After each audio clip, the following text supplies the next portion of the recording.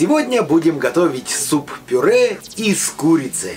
Такой суп раньше подавали, да и сейчас, наверное, подают в больницах для выздоравливающих, чтобы они быстрее шли на поправку, поправлялись, были розовощекими, красивыми, умными и, конечно же, здоровыми. Чего и вам желаю. Ребята, готовим!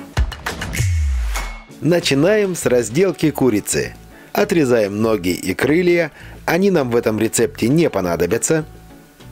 Отделяем грудку, это будет главная мясная составляющая. Грудку берем без кожи, а кожу и скелет отправляем в кастрюлю. В кастрюле у меня уже 2 литра холодной воды. Варим бульон, ни соль, ни специи пока не добавляем. Как только бульон закипит и появится пена, убираем пену и готовим бульон при слабом кипении в течение 30 минут. Пока готовится бульон, нарезаем пару кружков лука. Эти кружки нам пригодятся для бульона. Остальной лук нарезаем мелким кубиком. Также для бульона нарезаем 3-4 кружочка моркови. Остальную морковь нарезаем вот таким брусочком. Теперь кружки лука и моркови запекаем на сухой сковороде. До тех пор, пока не появятся подпалины. Примерно вот так, можно даже немного сильнее. Кстати, бульон уже варится полчаса. Добавляем в бульон запеченные овощи. Туда же закладываем грудки. У меня получились 2 куриные грудки весом 600 грамм. Также добавляем в бульон 1 столовую ложку соли. Накрываем крышкой и готовим при слабом кипении 40-50 минут. Пока курица варится, приготовим гренки. С белого хлеба срезаем корки. Нарезаем кубиком. Выкладываем на противень в 1 слой и отправляем в духовку, разогретую до 180 градусов, минут на 5-7. Вот такие великолепные сухарики получились. Перекладываем их в отдельную тарелочку и возвращаемся к плите. На сковороде распускаем сливочное масло, выкладываем туда лук, морковь и обжариваем. Как только лук с морковкой обжарились, убираем с плиты. Прошло 50 минут, бульон готов, курица готова. Выходим на финишную прямую. Убираем скелет, достаем куриные грудки. Также достаем лук с морковкой. Если хотите, можете процедить бульон. Я этого не делаю. Курицу нарезаем помельче. Примерно вот так. Перекладываем в сотейник. Туда же выкладываем овощи из супа и зажаренный лук с морковью. Добавляем 2 половника бульона.